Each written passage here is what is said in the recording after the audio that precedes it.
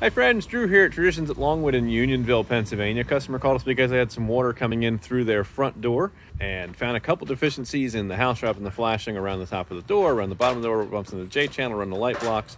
So we found some obvious things that we could fix, and we gave them an agreement to do that and said we'll see what else we find once we get into that. So let's take you up and show you what we got into so far. So the way the house wrap was set up, there was nothing that really prevented. There's just a tar paper on here. It was running down right behind the trim product here.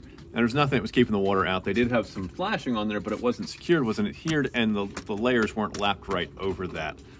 So the first thing our guys did is they knifed through the tar paper, and I talked to you about that in another video where somebody didn't do that and why I would have preferred they did. So our guys knifed through the tar paper, they tucked the 𝗗𝘂𝘀𝘁 house wrap up behind this, brought it out, and then taped that seam. But any water that got down, if it gets behind the tape, it's still gonna be in front of the 𝗗𝘂𝘀. It's still gonna come out the bottom here. We've got some window flashing tape helping to seal what's going on here, and we may look at doing something else as far as trying to layer one more piece over this. We had one more major deficiency up here, and this piece of metal, how it was set, I didn't get a full understanding of exactly where this was. Michael said the way this was set up, any water that got on here was pretty much funneled right into the house, which is going to explain the water damage that they had shown us up inside the window here. So that's probably where that was coming from. So we're pretty confident that's going to solve that piece of things. And then we can put the metal back down on there. We've got J channel that's curved here. They've got their curved aluminum trim on the other side. Now the other piece that we found is when that curved aluminum trim came down, it did not wind up in front of this J channel, it was behind the J channel.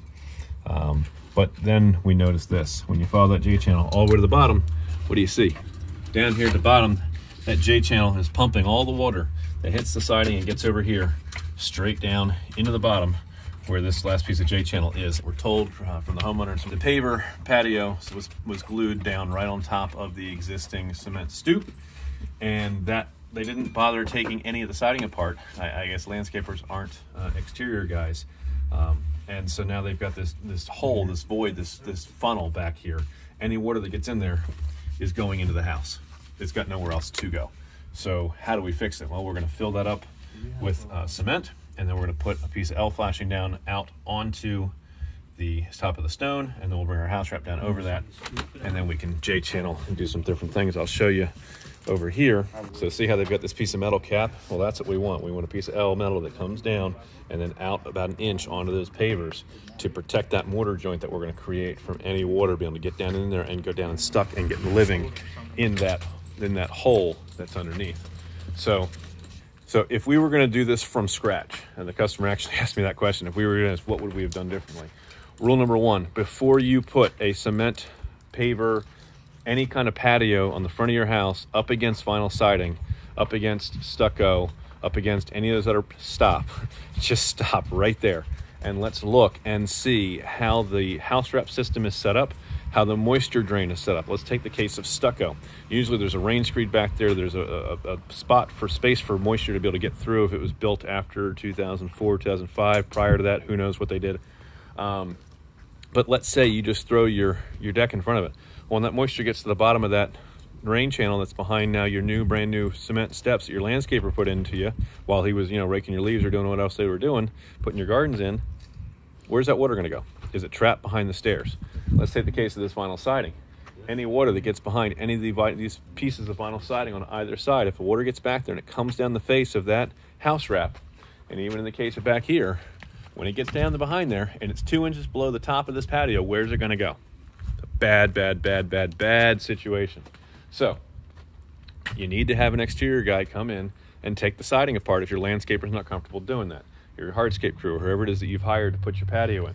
We need to remove the siding. We need to put some sort of a barrier down. I like Ice and Water Shield as one of my favorite products, especially if we get the rubberized stuff that's really solid. We run that down, right? And then we can look at the whole process of where the flashings are gonna go. But generally speaking, you've got an Ice and Water Shield up against the wood of your house, adhered to the wood of the house, and then perhaps the paver patio system, whatever it is, they're gonna adhere, winds up right up against that product. And then when you get to the top of that, now you need to start the flashing system where you're coaxing that water to the outside. Is there a piece of L flashing there that's coming out? Is your house wrap going over that? or any of your J channels or other flashing, other things, is everything sequenced. So as water comes down, it keeps getting pushed to the front, keeps getting pushed to the front, keeps getting pushed until it's out in front and on top of your finished product when you're done. If you don't do that, you're asking for problems. We've already once this year had a customer had to have his landscaper come back, tear apart the giant slate, like granite steps that they had put in. Landscaper pulled it apart. We had to rip out stucco, get the moisture barriers in, get it layered in correctly to the whole rest of the house, and then once our stuff was finished, the hardscaper landscaper came back, put those cement stairs, those big huge stone steps back in place, reformed everything, and then we brought siding and J-channel and flashing and all those pieces around that to make it pretty. But too many times what we're seeing is homeowners are letting their hardscape guys come through and just throw up a set of stairs, and they're not taking into account the rest of the rain management system that's a part of your house on the exterior, and it's causing them problems because you're trapping water inside, and in this case 2 inches down, and the only where it has to go is into that wood in your basement or wicking up the wood and across your subfloor.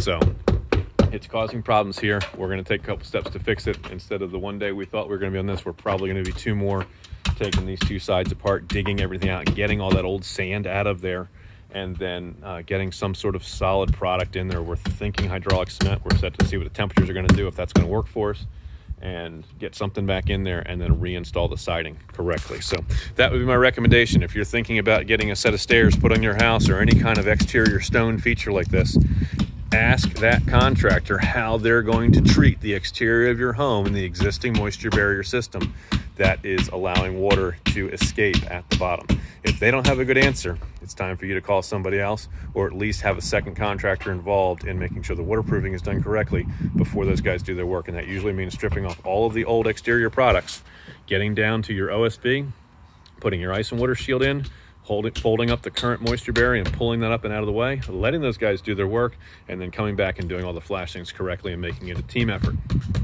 If we can help you solve a problem at your house, there is nothing that we don't do.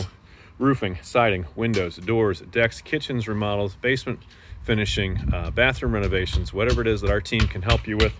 We have dedicated office staff ready to answer your phone calls, whether it's for a new addition, a new custom dream house, or building you a garage at 484-748-0008. Please choose option 2 for 𝗗𝘁'𝘀, your full service construction and renovation company, and extension 2 for new projects. We are a registered Pennsylvania home improvement contractor number 88078. Remember, when we're finished with your project, you're going to be proud to say it's not just done. It was 𝗗𝘁'𝘀. We'll catch you guys on another video. Thanks for joining us. If you're watching here on Facebook, thank you. Make sure you like our page. If you're on YouTube, hit that subscribe button, click the bell so you get notified of all of our upcoming videos, and we will catch you guys on another video. Have a fantastic day.